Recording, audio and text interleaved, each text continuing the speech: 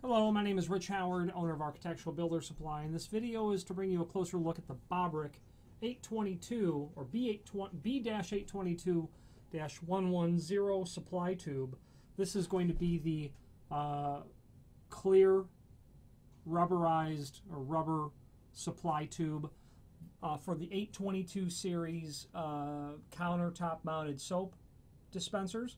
This supply tube will run up to the bottom of the conical shaped top escutcheon to where the soap valve and soap pump are connected to the spout, and run all the way down into the actual soap bottle itself.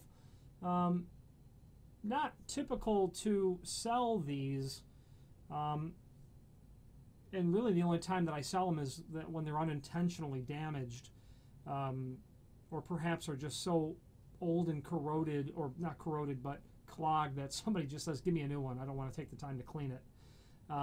Those would be a couple of reasons. It's not really easy to vandalize this, but I suppose you could. That could be another reason. The overall length of this tube,